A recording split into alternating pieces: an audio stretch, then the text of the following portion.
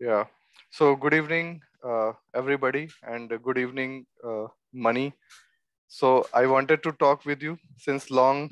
Uh, if you remember, I called you, but somehow it was not possible because of busy schedule.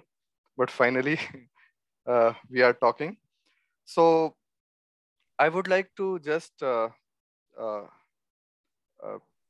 ask about your brief introduction so that our students will know uh, what is your background, from where you have done your plus two, and also about your graduation. First of all, good evening, sir. And my name is Shankar Ailiga. I am from Sultanabad village, Pedapalli district, Telangana. I did my plus two from Jawaharlal Navodaya Vidyalaya, Karimnagar. Then I went to pursue my undergraduation from Delhi University in Atmaram Sanatan Dharam College. It is affiliated to DU. Okay. And currently I am pursuing my IPSD course in IISc Bangalore. Hmm. Okay. So so right now you are pursuing your PhD from uh, ISc Bangalore, which is one Yes, of sir. the very prestigious institutes of India. I was just listening to President of India while I was traveling in my car, and he told that this institute is one of the among one of the world's top 8 institutes in research, along with all Caltech and Harvard big names. Mhm. So that is a matter of pride for you. So I want to know that how you got motivated after your plus two, or doing your intermediate plus one and plus two, how you are motivated towards the physics, or joining, graduation from Atma Ram Sanatan Dharm, ARSD, University of Delhi. Tell a little bit background about that.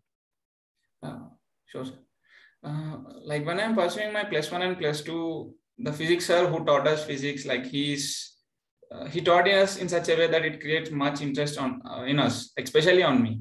Right. So one of my motivation to choose my career towards physics is the sir, namely Janaki Ram sir, Okay. who taught me physics in plus one and plus two. I thank Right. him. Yeah. And uh, the motivation towards to come to DU is from my parents. Like my father always wants me to pursue my graduation from DU. So that's the main motivation that led me to come DU. Okay. And while you were doing the graduation, how were you were motivated towards IIT Jam exam, and then what you did for the preparation of IIT Jam exam? Just I am asking for the benefit of students. I know all that. Um, Actually, when I was in plus two, I was like, yeah, I should learn much physics as much as I can. So I moved to DU. Then over there, after coming to DU, I come to know about IIT Jam. Till before DU, I don't know like what is IIT Jam, like uh, by clearing IIT Jam, what I will get. So after So coming that to means DU, even after, like sitting in Delhi, we think that it is a very popular exam. Everybody knows about it. But when you Mhm. talk to students which are not from Delhi, outside Delhi, so then we come to know, no, means this information is still not very common. Yes, sir. Hmm.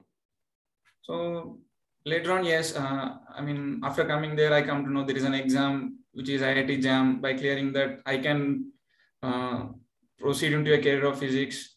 So then I decided that I must clear IIT Jam. And in order to clear IIT Jam, I have to do preparation. So then I joined you, and your guidance eventually led me to clear it. Yeah, actually, that time Atul Sir and I was in AVS Physics. Atul Sir was actually founder of AVS Physics, but because of certain reasons, uh, we parted away, and now we have started pravegaaeducation. Mhm. It is located in GSRI itself, and this is a new venture of Atul Sir and me. So tell us during that time about your association with Atul Sir. and about the subject, how you learn, for the benefit of students who are right now preparing for IIT Jam. Okay. Like What I is your can say that. suggestion? First, I would like to say about my association with especially Atul Sir. Yeah, Like, if you ask me, like, if there is a person who showed great impact on you, who influenced on you on the view of choosing, I mean, seeing physics, is like Atul Sir. yeah. Like the first day I met Atul Sir, like after that I was like, okay, I met a person who, like, some vibes have created in me. Yeah. Like after attending his lectures, the view to, I mean, before attending his lectures, I used to see physics in different view, but after attending his lectures, I started seeing physics in some other view, Completely like which is different way. very completely different way, and which is actually true. I mean, a physicist has to see in that way. And his methodology, like the methodology that you obtain, is like problem solving inside the class helped a lot. Like you always used to say that we have to do whatever you thinks you do in the class is it completely enough in a primary level. So I never used to miss any class. Like that is I one of used to the attend very each and every important class. points. Yeah, being regular in the class, attending all the lectures is very, very important. Even Yes, sir. even I discuss with the students that if you are missing one class, the whole of the continuity breaks. It is very, very important. And Yes, sir. about Atul sir, actually, he is a very great teacher. Even he taught me also way back in 2009. So it's very, very impactful. And students को जो होता है ना, एक line दिखाना, एक direction दिखाना, motivate करना, वो सब उनका बहुत ही ज्यादा, मतलब बहुत ही अच्छा है. Yes, sir. Yes. So once you have cleared this exam, IIT Jam, why IISc Bangalore? You must have were having. I remember that you were having other options also. Yes, sir. Like when I get offer letter from IISc, like I was confused whether should I join IISc, should I take the joint MSc and PhD program or not.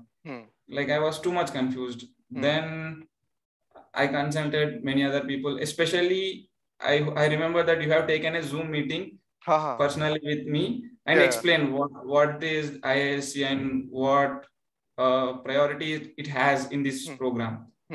So that helped me a lot to choose this option actually. Okay. And how this joint PhD is different from normal? Like people first join post-graduation program and then they go for PhD. But your course is joint MSc PhD. So what are the benefits which you can see now being in the institute? The first benefit is that, which I feel is like exposure. Like if we take MSc first, complete it, and then we take PhD. So our research exposure will start after MSc, which I feel. But over here, the research exposure has been included in the course subject itself. Okay. Like we used to get some assignments in which they used to put some problems which makes us to think on our own too much. So eventually that is giving us knowledge towards the research itself. So can you just give little example about your research exposure, little bit that has happened? Okay, sir. Currently, I mean, in this program, currently I'm doing a project, summer projects, 3 summer projects. So personally, I mean, I am doing in the field of high energy physics. So through these projects or through this program, I am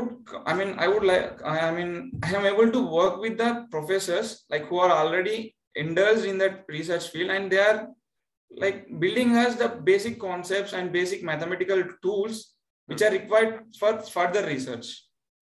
Okay. So So this was a brief talk with Mani, and I hope that we'll be talking again once you get into the research and get more exposure for the benefit of your juniors, or for me, for the benefit of for my students. And once you actually get into the research, we may have a presentation also from your side Mhm. for the benefit of others. Like we, you got inspired from somewhere, I got inspired from somewhere. So we must also inspire our juniors, our students, so that they may choose this field. Okay. So thanks, Mani. Thanks a lot talking to me. Thank you.